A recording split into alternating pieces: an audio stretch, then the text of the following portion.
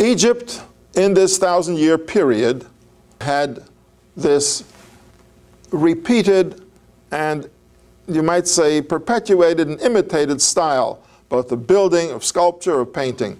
An interesting thing about painting. When you see Egyptian paintings, and there are many, paintings of human beings, there's something very interesting and peculiar about them. The eye is usually put on the side of the face. I was anticipating Picasso.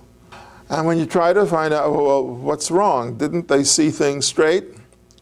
Well, maybe they did, because when you look at pictures of geese and ducks and fish, they're absolutely photographic in their perfection, in their precision. I mean, they made beautiful pictures of any living thing, but not of the king, not of the human being. So there was something there. Oh, they knew how to paint. The question is, what was stopping them? What was the inhibition? Well, they had a certain characteristic. They had a certain ideal.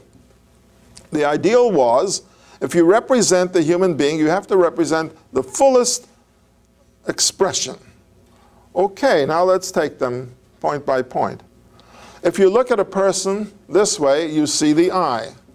If you look at a person in profile, well, you don't really see the eye in its true essence. But you have to represent the real eye, so you paint it on the side of the face, so you can see the whole eye, including the eyebrow, the eyelashes, and everything else. You can't diminish the significance of the eye. So if it's a profile, you put the eye on the side. That's where it belongs. That is, it doesn't belong there, but that's the way you want to represent it in its fullest.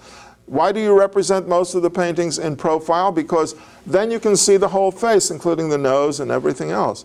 If you look at it this way, it's different. And most of the paintings that they have don't present people front view, usually in profile. They were analyzing. In fact, what they did was to take each part of the body and try to represent it fully. And that's why they seem to have created these disjointed or unreal figures, but that was their theory. Their theory was, we can't represent the life form of the person in a distorted fashion. So you see that there was a theology, a philosophy about how one should paint and how one should sculpt.